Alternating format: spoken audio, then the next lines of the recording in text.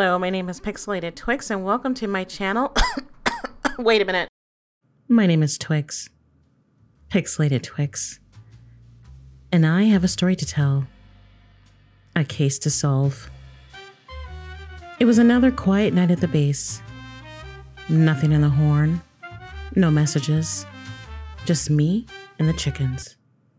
I guess you could say we were cooped up. As I was saying, I crawled out of the hole I temporarily called my home when I stumbled onto something big. Do you believe in signs? Because this one's a doozy. Murder. Chicago overcoat. Cement block shoes in Lake Michigan. No name, no number, no address, just... Help me, Obi-Wan Kenobi. You're my only hope. Who was this from? Why so anonymous? Who was setting them up? And why did they leave it right in front of my door where I could have hurt myself? Everyone knows I have no equilibrium and my depth of perception is always off before my first cup of coffee in the morning. Woosah. With no clues as to who the patsy was that might have left me their calling card, I decided to head downtown to check things out. I had a gut feeling, or my stomach was growling because breakfast. With my pocket axe in hand, I decided to take the alley, maybe run around and rummage a bit through there, see what I could stumble across. There was nothing out of the ordinary. The usual hellfires, random chests, graffiti tags by none other than the notorious gang called the Mythic Exiles. The everyday monotony. Of course, this was going to be a boring walk. But I'm prepared for it. Wait a minute. What's this button? What is this? I couldn't figure it out. I heard something. I had to check it out. This wasn't here before. At least I never noticed it. Ah. Well, let me try this again. Push the button. Run. Oh. Okay, that didn't work. Push the button again. Run in. What is this room? Interesting. This looks ominous. I go and look around a little bit. Check out the graffiti tags on the wall. There's a to-do list. Is this a to-do list for murder?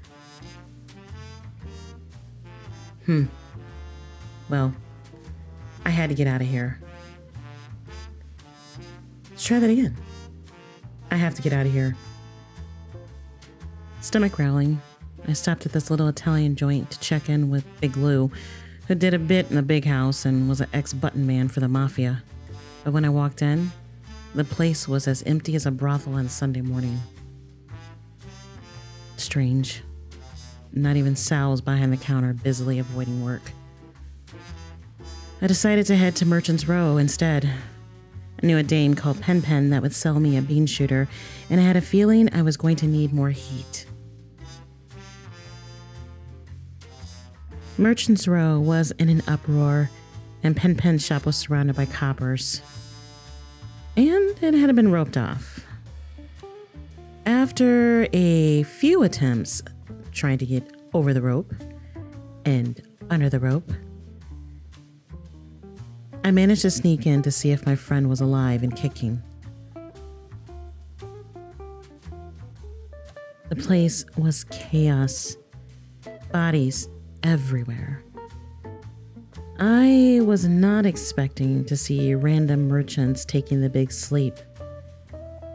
Knives and pumpkin heads. There was, well, the red stuff.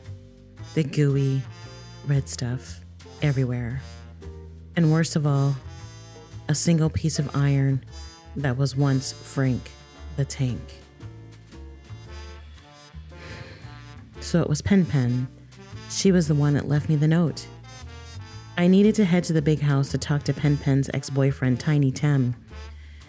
He may be behind the 8-ball, but he was still a big shot, and nothing happened at Merchant's Row without him knowing it. I made it my business to question one of the detectives on the scene. He was babbling something about missing evidence and that he'd only been gone for a few minutes. I had no time to waste. I needed to speak to Tiny. I hated going to the APJDC Elemental P. The convents made me nervous. You see, I'd helped put some of them in the slammer. They weren't happy to see me either.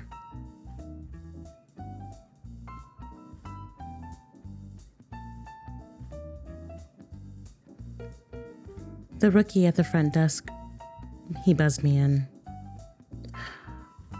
When I walked in, he tried to slide me a piece of paper. I looked at him, he looked at me. I looked at him looking at me. I think he was trying to tell me something, but, well, sometimes I can be oblivious, even as a detective. Tiny was sitting alone. I got the feeling he'd already knew that I was coming to see him. Good to see you. I snatched the bowl out of his hand. He didn't answer. He kept chewing what was in his mouth. I wasn't going to let him see me sweat, but he looked at me with those cold, vacant brown eyes, and I gave him his bowl back. Know anything about what's going on at Merchant's Row? Still silence. I have no patience. Tony. That's all he had to say. Tony the Tickler.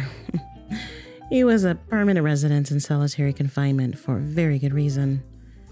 I was more than nervous. I was terrified. I'm super ticklish. Tony was just as happy to see me as I was him. The growling and the snarling was my first clue. I ignored him long enough to read through his dossier. Tony couldn't possibly have done this. The timetable didn't fit. PenPen's, Merchant's Row, Frank the Tank. I need answers. I need answers, Tony, or you'll spend 2 lifetimes in solitude. Tesma? Sass? Who are they? I wasn't fluent in Zombinese. Tony was no longer good to me. I left the APJDC more confused than ever. Where is PenPen? Where is the evidence missing from the crime scene? Why was Frank the Tank a target and was the merchant just collateral damage? Why was the little Italian restaurant I frequented empty? And who the heck is Tesma?